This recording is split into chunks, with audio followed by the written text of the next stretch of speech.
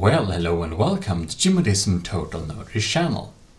Today I will show you how to update the drivers of your monitor.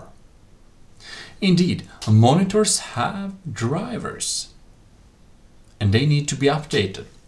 So let's get right into it. Go to the manufacturer page of your monitor. I've listed the most popular or most known manufacturers down in the descriptions. You just can go to the page there directly. And then you just search up what your monitor is called.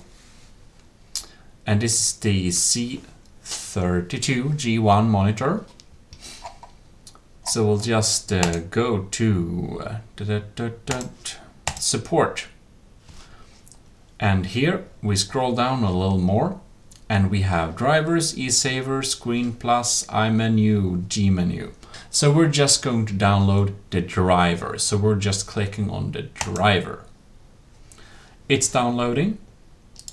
So we just open this folder. Go to the download location and we just extract them. Here we have them. All right. So in here lies our driver. Great. How do we reach this? Well, we need to go to display settings, and you can also go through control panel if you like to, doesn't really matter. And then we go to display adapter properties. Oops. Here on monitor, you can see we have it here. Click properties. On properties, we have drivers.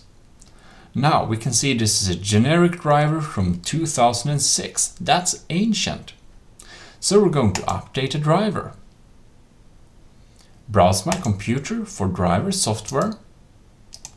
We're going to desktop, finding the drivers there, and just click OK and next. Windows has successfully updated your driver software. And there you go.